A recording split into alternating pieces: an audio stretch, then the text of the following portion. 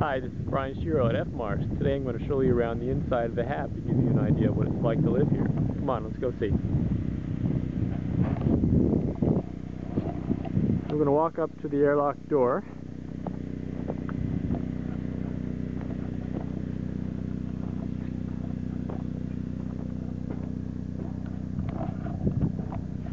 Alright, let's go inside. First is our simulated airlock. This is where we spend about 5 minutes before and after EVAs. That's what it looks like out the door.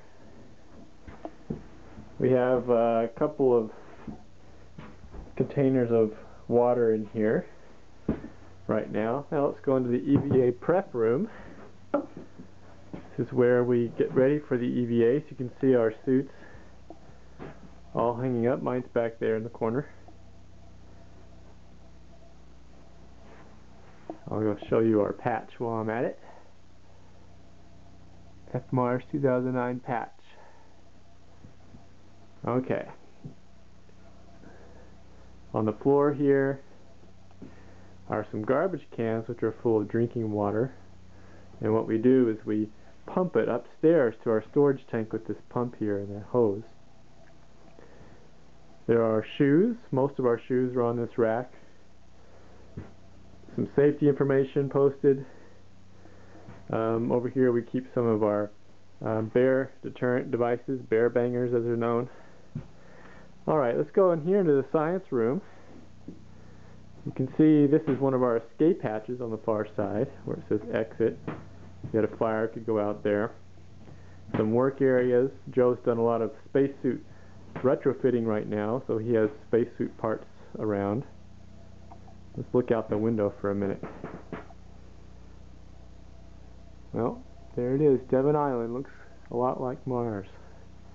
There's the laptop for controlling the Omega Envoy rover. That's where we hang the shotguns there.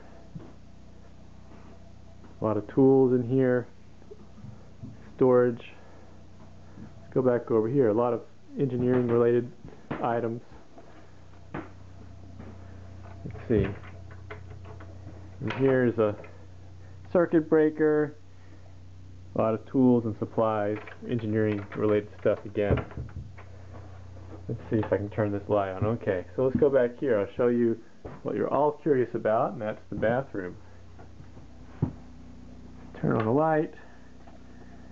There it is. So that's for liquids. Right there goes into a barrel which we ship out. And for solids, in that bag, that's a kitchen garbage bag. So that's burned, incinerated in fact. So that's the bathroom.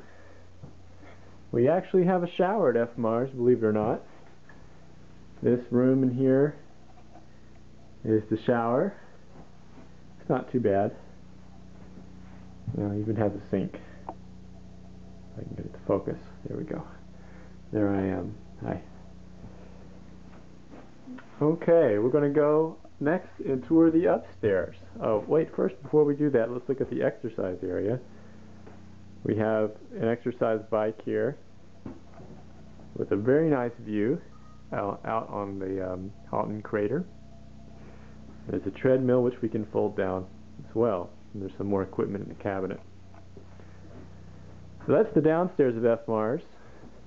Next I'll show you around the upstairs, which is right up at the top of this ladder. Alright, now we're upstairs. You can see our DVD collection, assortment of movies that people didn't want, so they left here. CDs as well. Another view out along the crater rim. You can see we're right on the edge of the crater. It's a very sunny day now.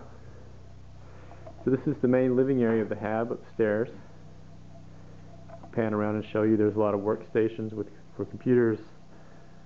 There's the kitchen in the distance. There's Christy working on her gloves, it seems. And there are 6 doors here along the side.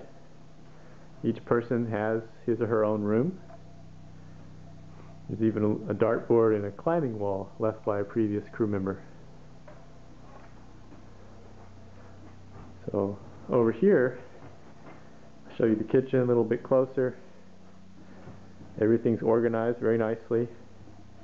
We trade off cooking duty every day. Up here is a hot water tank, and that's how people can take warm showers, or we can wash the dishes. And there's a ladder going up to the loft. So you can see up here at the top of the Hab has a dome-shaped top, and up there is the food storage and also the water storage. So I'm going to try to climb this thing with the camera. Yeah. So this big Rubbermaid container here is our water storage tank, which is gravity fed with the assistance of a pump sometimes into the hot water here below.